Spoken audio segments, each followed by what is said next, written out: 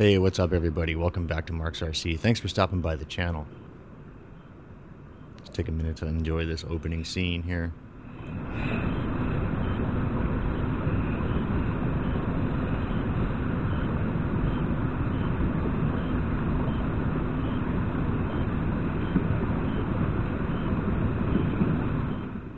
Got a fresh new bumper on there from Injora. Nice find on Amazon. Love the shackles on the thing. They move nice and freely. So nice little scales detail. You get to see some movement. Kind of like the C24 does a little bit. Except they don't clank around like that does.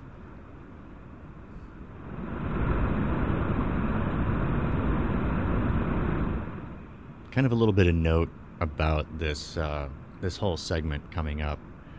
I do think that my motorized 3-axis gimbal shut down at some point in time while I was filming this whole segment. Luckily it stayed balanced enough, and the in-camera stabilization made the footage usable enough, but you can see some funky little stuff going on from side to side, and basically that's the in-camera stabilization trying to do the best it can to keep up with the fact that the mount just gave out, which is something that does happen from time to time. But I really like this whole sequence coming up where this is driving through this shallow bit of the creek here with all the, stones. And I didn't want to toss this footage.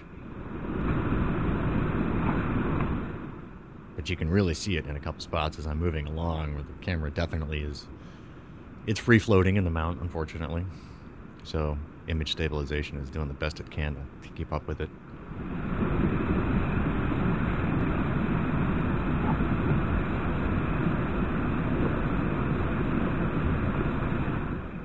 My apologies for all the background noise. I live on a very busy road in Vermont, and you'll oftentimes hear probably some just background traffic noise. You're going to see a new set of Beadlock wheels on this. Those are from Injora as well. They're the ones that have 20 screws on the outside on the beadlock ring. These things are an absolute bear to put together. However, I figured out that the bolts are the same size as the RC four-wheel drive stamp steel beadlock wheels. So I came up with a 5 and 5 lug pattern in there, so you don't see 20 screws around the inside. You see just 5 silver. You can barely see the heads of 5 black ones, and they alternate every other hole as well. Once again, sorry about that semi driving by. I can't record a voiceover at any point in time, really, unless it's done like in the evening or something like that, and it's not going to incorporate some kind of silly noise.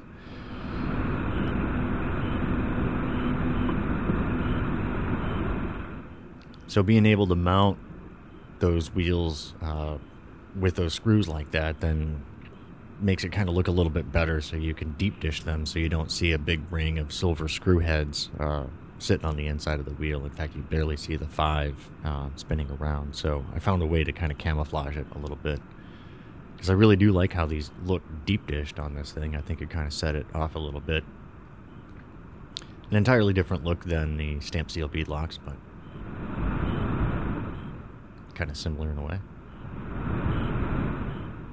And that's why I chose the opening shot. Just nice one.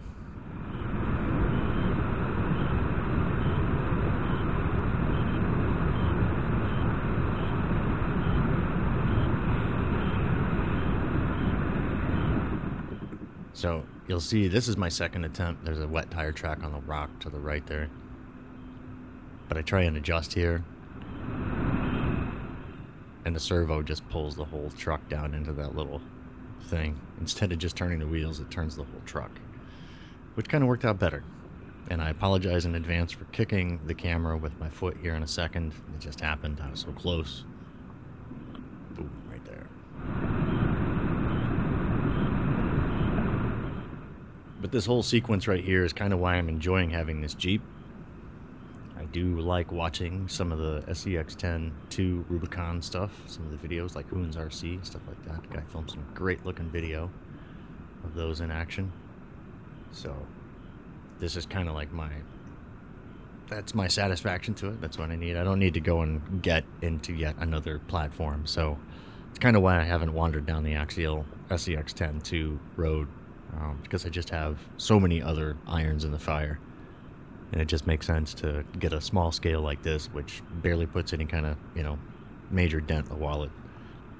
If you caught the last video for this, or the last couple videos, I paid $65 for this crawler, and I've probably put $15 in it on that bumper. And everything else is just stuff I had sitting around, including, time to make note, that back bumper came off of the Hobby Plus CR18.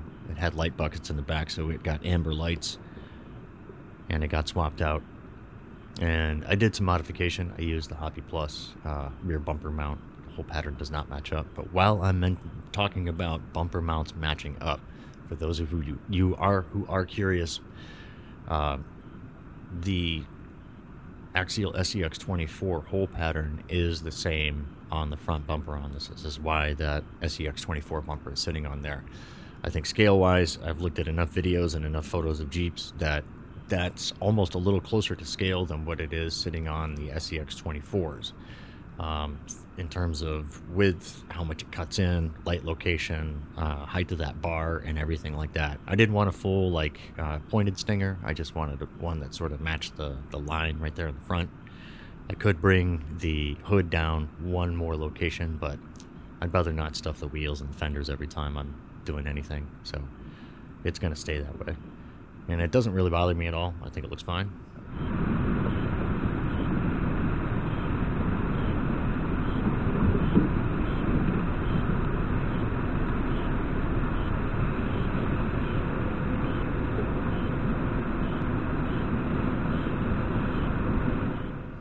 Definitely liking having this thing around. Glad I picked it up. Glad I've invested the time and effort into it.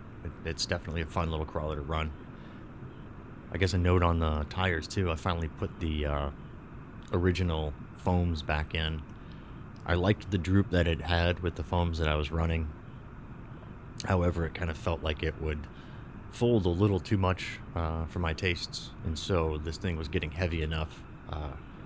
And plus, it's got a couple of other things that are going to get done to it to add more weight, and so I kind of felt like the foams, the original foams, needed to go back in. So I did discover a note on those foams. If you get those and right fresh out of the package, you throw them in and you don't try and break those foams in at all, they will without a doubt be too stiff. You won't really feel much compression on the tires. They'll feel like they just have they're just too stiff. So if you take them and you ball that foam up and kind of just rub it back and forth between your hands like Play-Doh or something like that, and work them, for a couple seconds, it really just breaks them in and makes them nice and soft and pliable. So that's also one of the reasons why they went back into this, just because I was able to get them soft enough. So here I am just scrubbing the walls of the tub here.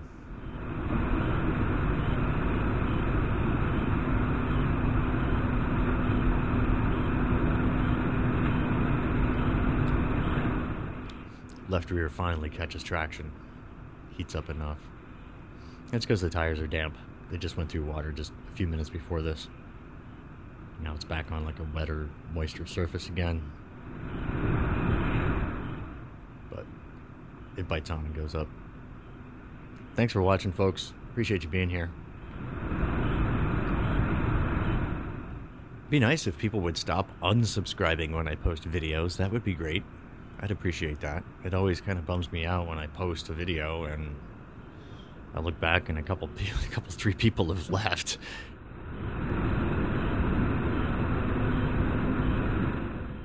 So yeah, that's always kind of sad. But it has been growing, I will say. It finally sort of has crept up out of the slump that it was in. So that is certainly much appreciated. It seems to have kind of picked up a few more subs here in the last month. That's not the most important thing to me, but when it was growing like it was and all of a sudden it really just fell right off for about the last 6 months, I began to get a little worried. So thanks for being here. I do appreciate it. See you on the next one.